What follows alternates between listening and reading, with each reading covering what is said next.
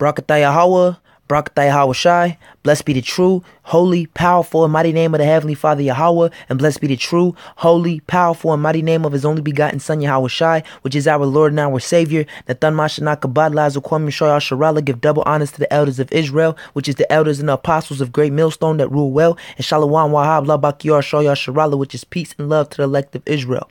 Come back at y'all again with another lesson by Sham Rakak Kodash Shah Amaf in the name of the Holy Spirit of Truth.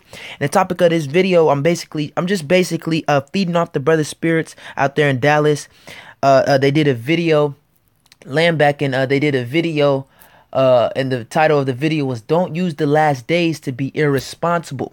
In the midst of the video, the elder Ariala, he made a statement and he said, don't read about being diligent, but become diligent.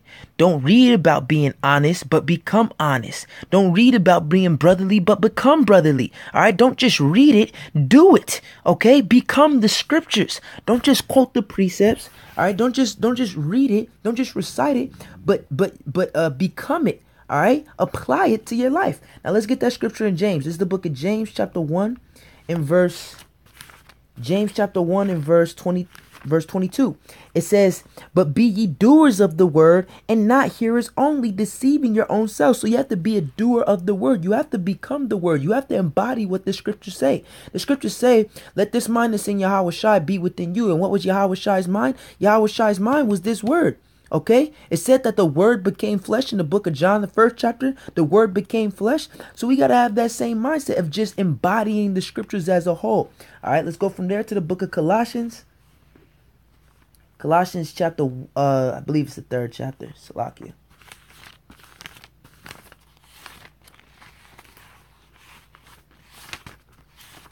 Colossians chapter 3 and verse 12. It says, put on therefore as the elect of Yahweh, holy and beloved, bowels of mercy, kindness, humbleness of mind, meekness, long suffering, forbearing one another, and forgiving one another. If any man have a quarrel against any, even as Yahweh Shai Mashiach forgave you, so also do ye. So you don't just read that, you don't just bring the precept out, but you apply those characteristics to your elect. Or it's like you apply those characteristics to your life, all right, so that you are what? Putting on, therefore, as the elect. All right, you're being the scriptures, you're living the scriptures, and not just reading them, not just reciting them, not just quoting them, but you're actually living it. You're actually being a doer of the word and not a hearer of the word.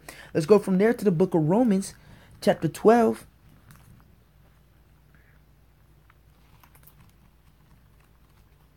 Romans chapter 12 and verse 1. I beseech you, therefore, brethren, by the mercies of Yahweh, that ye present your bodies a living sacrifice, holy, acceptable unto Yahweh, which is your reasonable service. And be not conformed to this world, but be ye transformed by the renewing of your mind. So you have to renew your mind. And how do you renew your mind? With these scriptures, man. These scriptures are supposed to turn your whole life around. These scriptures, like the elder Ariala was saying, these scriptures are supposed to upgrade you, man. You're supposed to be moving forward. Your characteristics or your characteristics as a person, or your attributes as a person, should be constantly increasing, man. All right, let's get another scripture on that. This is 1 Corinthians chapter 15 and verse 58.